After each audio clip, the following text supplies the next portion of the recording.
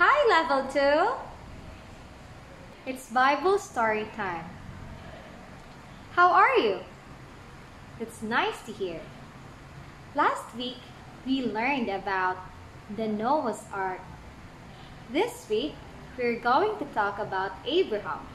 But before that, I have here two words.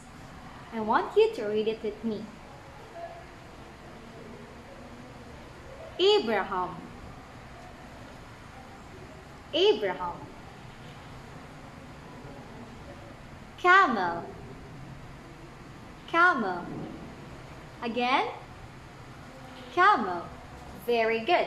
Later on, we will encounter those words in our story. But before we watch our story, we will sing first. Follow teacher.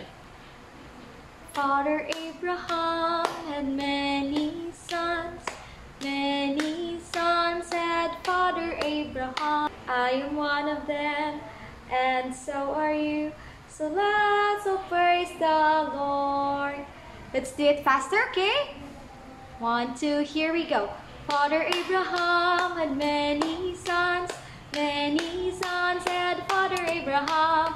I am one of them, and so are you.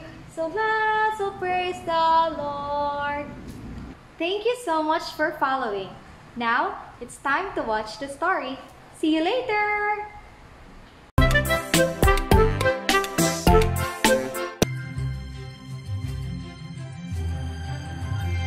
God's amazing promise. Abraham lived in Haran. Abraham, God said, I want you to leave Haran and go to another land. God didn't tell Abraham where that was. Trust me, God said.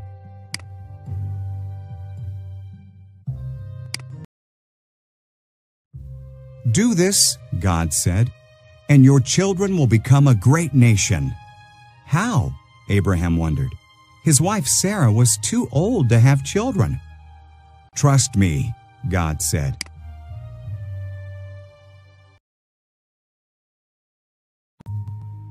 Go where I tell you, God said, and you will have more descendants than there are stars in the sky. They will bless the whole world.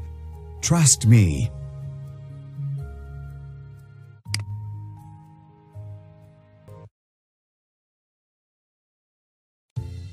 So Abraham trusted God. He took Sarah, his nephew Lot, and everything they owned. He went where God told him to go. He went to the land of Canaan.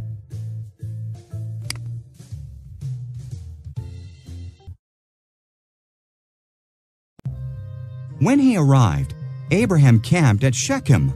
God appeared to him. I will give this land to you and your children, God said.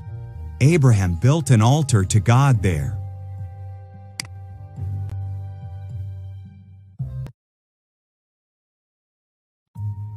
Abraham traveled around God's promised land. He was glad that he had trusted God. So he built another altar and gave thanks to God for all he had been promised.